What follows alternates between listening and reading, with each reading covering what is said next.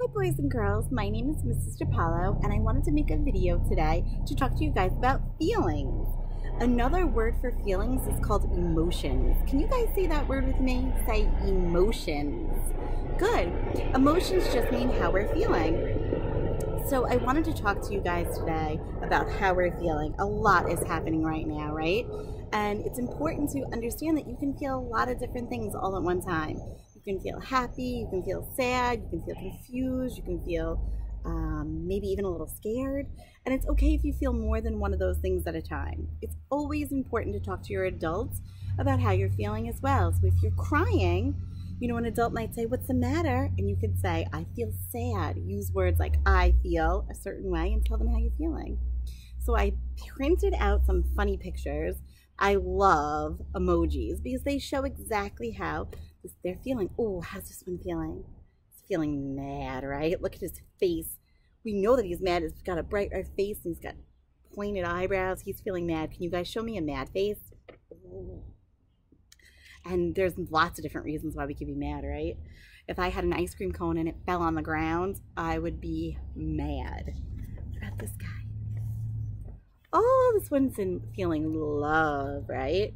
I love all of you. So when I see your smiling faces, my eyes go hearts and I feel love for you. What about this one? Oh, that one's tired. He didn't get a good night's sleep. He's tired, right? Can you guys show me tired? How do you look when you're tired? Maybe you yawn. Maybe you close your eyes. This emoji is tired. Oh, this one's sad. This one, maybe he misses his friends because he can't go to school or she can't go to school, so they're feeling sad. Can you show me a sad face?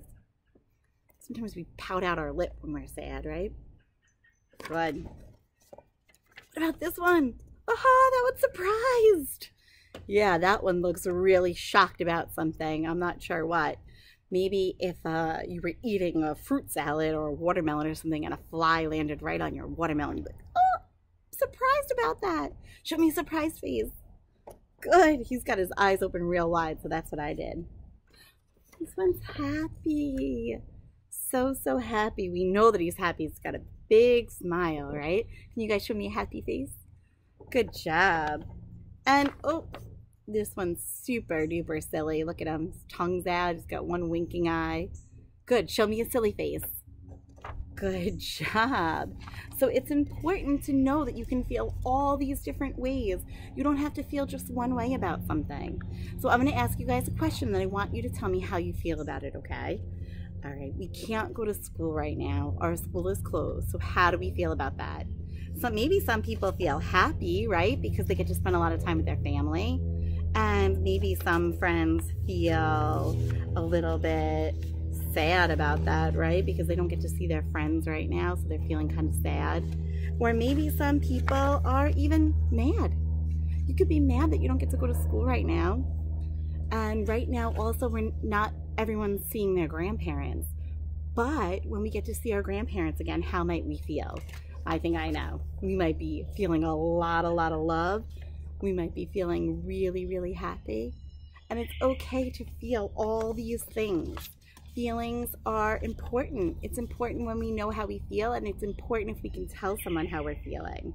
So if I'm feeling happy, I like to say, "I feel happy because," and give my reasons. And if you tell your adults how you're feeling, they can usually help you through. Sometimes we don't know how we're feeling. We feel confused about that. So it's important if you want to talk to an adult and tell them how maybe you're confused about your feelings and they can help you figure it out. Well, I hope that you're all doing well. Thank you for playing along with me and making all those feeling faces with me today. We miss you all very much. We hope that you're all healthy and safe, and we will see you again soon. Bye.